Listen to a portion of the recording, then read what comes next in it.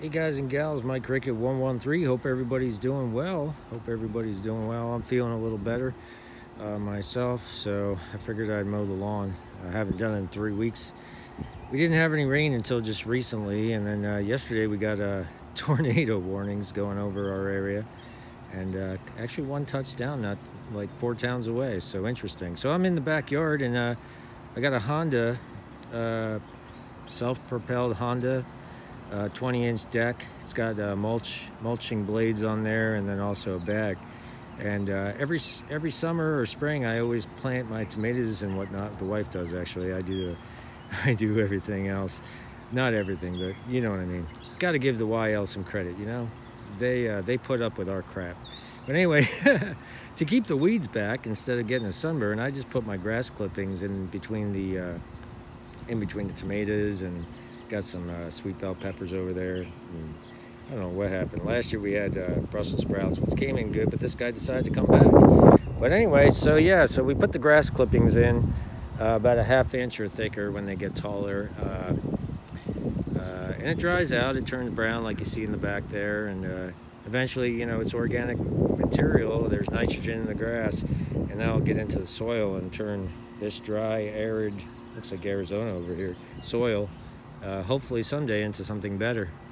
So it keeps the weeds back, and it works out for me. So we got our maters in there. I got my buddy's beets over there. We got a big ass mint plant right there. Let's go around the side here, see what's going on. Not very well, but we got lettuce coming in. We're a little late this year on the gardening, and amongst those weeds there's some spinach there. And let's see here, amongst those weeds there, we got a potato plant, and we got some watermelon coming in. I got a weed, as you can tell, some more potato plants coming in a little late here. That buddy, you might recognize, is catnip. Cats love that.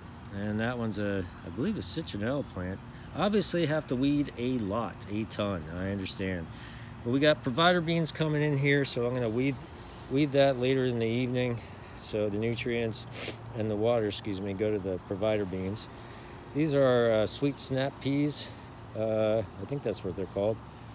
And they're doing really good. There's a yellow jacket. Oh crap, I'm out of here. And we got some more parsley and more weeding to do. Planted some rutabagas, but they're not really coming in very well this year. That's fine. And the mint's going crazy.